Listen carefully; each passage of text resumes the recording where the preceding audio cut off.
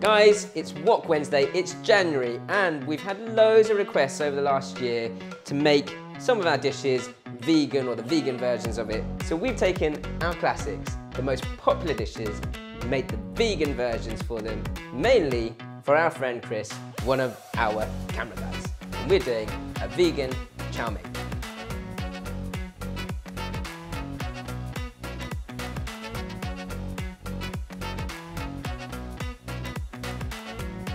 I'm going to start with a firm fresh tofu here, and I want to cut this into nice, thin sort of lengths. I'm going to actually fry this so it gets nice and crispy, and I'll marinate it like I would any piece of meat with a little bit of light soy, sesame oil, a bit of sugar. So nice lengths of tofu work well with your noodles.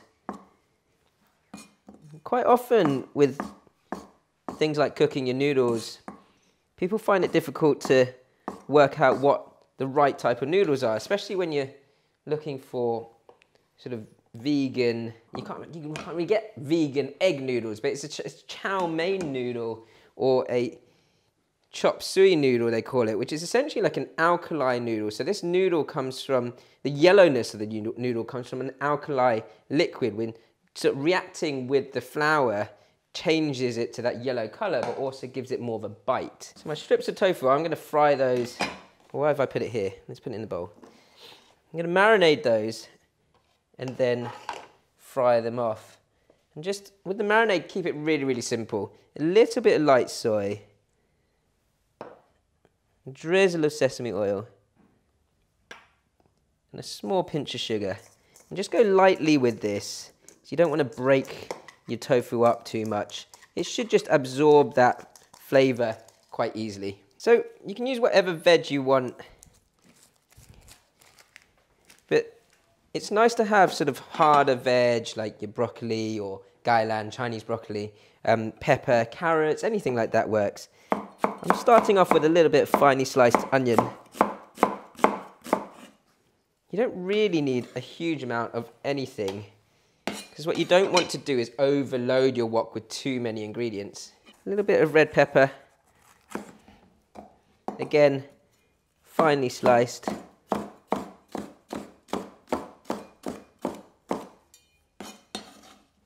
Just setting up one ingredient after another.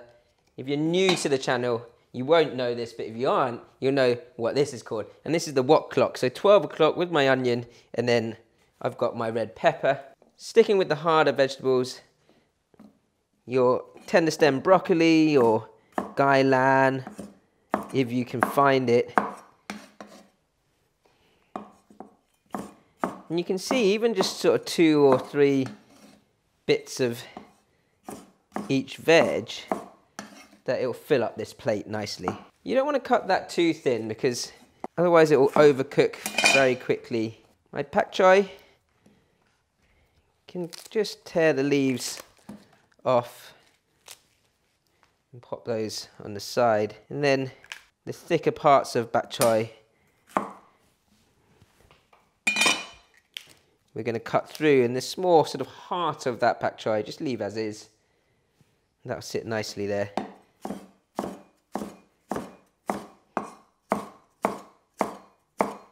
Again, not too thin on the bok choy because it cooks very, very quickly. And the whole idea of chow mein or chow mein in Cantonese is just fried noodles. It should be done very, very quickly and keeping all the veg nice and crunchy.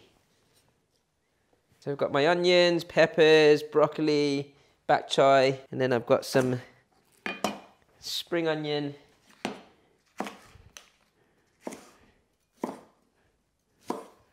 which is just for garnish, but it does add flavour to the end of this as well. Just finely sliced. And that will all go in at the end. So just enough space on my wok clock here for my spring onion. That's all set and ready. My tofu's been cut. I'm going to fry that first. My wok clock will follow, and then my noodles will go in last just before I throw in the sauce. These noodles, they've been soaked in hot water for about 3 minutes and then dried or drained, cooled under cold water and then dried on a clean tea towel. And that's what makes them nice and sort of separate, keeps them nice and long. Now your classic chow mein will have oyster sauce as a base, but I've swapped out the oyster sauce with a mushroom stir-fry sauce. So it's kind of like a very similar in flavour to oyster sauce, except it's got mushroom extract instead of oyster extract as a base. So I'm going to use about a tablespoon of that. Similar amount of light soy and dark soy as well. And that dark soy will really sort of wrap around, the colour will wrap around the noodles, which is what I want. Just to work with that dark soy, a little pinch of sugar will help to caramelise even more. And then sesame oil we can use either in the sauce or at the end when I'm stir frying. You can see my wok's getting really nice and hot here. It's Yolanda, guys. She really wants to get in. I think it's a new year. She just wants to, she wants to be part, you know, she is part of the crew, but she wants to be on camera. Say hi, Yolanda. Hello. Yolanda is the best. She is the general manager and the real boss here. Right, so what are we doing? Oh yeah, we're cooking. Okay, vegan chow mein. Okay, fine. Right, so this is really, really quick from here, guys. So, you know, this is classic Wok Wednesday. We're going back to the basics and we're going to stir fry and flash fry everything. But the first thing I'm going to do is I'm going to start with my tofu because I want to get it nice and crispy and work with that first. So we're going to go to medium heat, and at this point, enough oil so that I can sort of fold that tofu around and crisp it up nicely. So I've got my tofu. Just go careful with this, and of course it's got sauce in it, so it will sort of spit at you a little. Essentially, I'm kind of like shallow or deep frying this tofu to get that sort of crisp texture. And because of the sugar and the light soy in there, it should brown quite nice and quickly. But you still have to be delicate with firm tofu, so don't sort of chop into it too much. Go underneath it if you can. Fold that through whilst it's frying. After that initial sizzle, that sear, the moisture from the tofu will come out and it should spit at you a lot less. And you can see this sort of, it's still a circular movement whichever way I'm sort of working with the wok, and that's sort of going over and folding it through, over the top, underneath and folding it through. That's just to stop it from burning, even though it's on a high heat. Some people who don't, or say they don't like tofu, a lot of the time it's not really understanding how to cook it properly, and just allowing it that time to absorb that light soy and the sesame oil, the flavours of the marinade, will make a big difference. But also understanding that you have to cook with it quite delicately, but on a high heat still, is very important. Once this is crisped all the way around, your tofu is pretty much going to go into the stir-fried noodle dish at the very end, because it's cooked through and I don't want it to break up too much. It's always good when you're frying something like this to have a bit of kitchen towel, kitchen paper nearby, set up and ready, so you can just take that out, drain it of oil. The only veg I've left out here is some picked bean sprouts, so they'll go in just before my spring onion at the end. From here, it's really quick, guys. Remember those movements with the wok, where you're stirring, you're pushing and folding, you're sort of twisting and turning, giving it a wok toss, or, as Yolanda said, a tummy in the head. Round and round, back and forwards. Round and round with your spatula, back and forwards with your wok. High heat most of the way. We're going to maneuver the heat using my action rather than the hob itself. Smoking hot, your onions can go in first, and they won't take long because they're really nice and finely sliced. So give that a toss through, and a quick tummy in the head just to separate them out, and then back down on the heat. My next ingredient, my peppers, are going in. You should get a nice searing. You almost want a sort of bubbling, slightly black spot effect on your skin of your pepper. And that's a good shout to the heat of the wok. You want to blister the skin a little bit.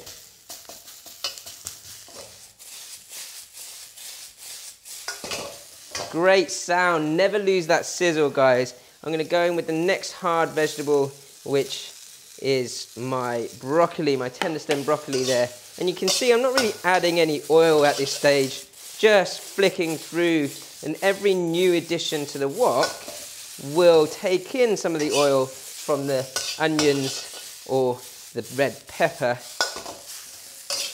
As I say, pak choi and your bean sprouts, they're very, very quick cook ingredients, so they don't take long at all. If you wanted to speed it up, which I have no reason as to why you would want to do that because it's so quick, you can add a little drop of water or veg stock here.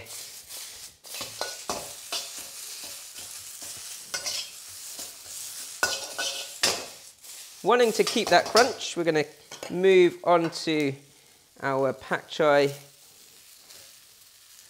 and the rest of the ingredients. There's actually quite a lot of veg in here. So what you want to do is, if you feel like you haven't got enough space for your noodles to go in, you can bring your veg out and add your noodles in, then get your sauce and your veg back in again later on. Just let that pak choi cook through a little. So I'm going to remove this veg just to give me that space. Nice clean wok, plenty of space now to just finish this dish off. So I've got a last drizzle of oil. Make sure it's a nice smoking hot heat. My noodles are going to come in now. My bean sprouts can join the noodles. Give them a tummy in the head movement. That's round and round, back and forwards, and a quick flick through. Your sauce is going to come in, and that'll colour the noodles very, very quickly, along with the veg over the top. And then you want to go tummy in the head, tummy in the head, tummy in the head, flick it through a couple of times, and tummy in the head, tummy in the head, and flick it through a couple of times. And then you want to get underneath that so that the sauce doesn't burn. That high heat's really important because you want to be able to sort of get that sauce to jump into the noodles and not stick on the bottom of the wok. Again, going underneath, much like with the tofu. I feel like I need a little bit more colour on that, so I'm just going to add a drizzle of dark soy. And then flick that through. That's a nice colour now, looking like a real takeaway.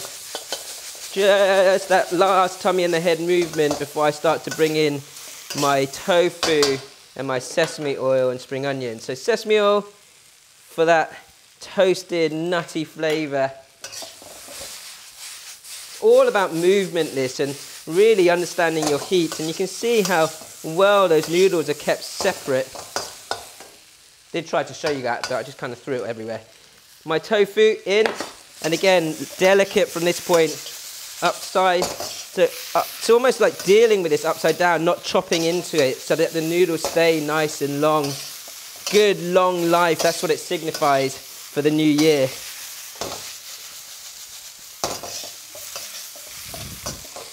Couple more flicks through, and that is done. Spring onions to garnish, Chinese style, straight out.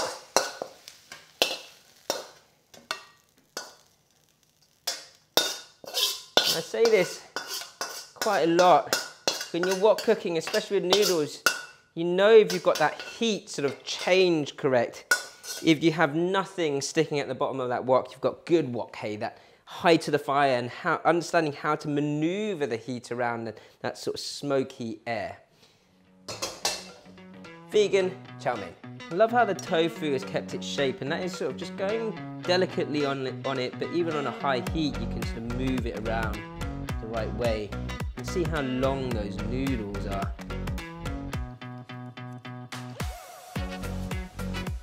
For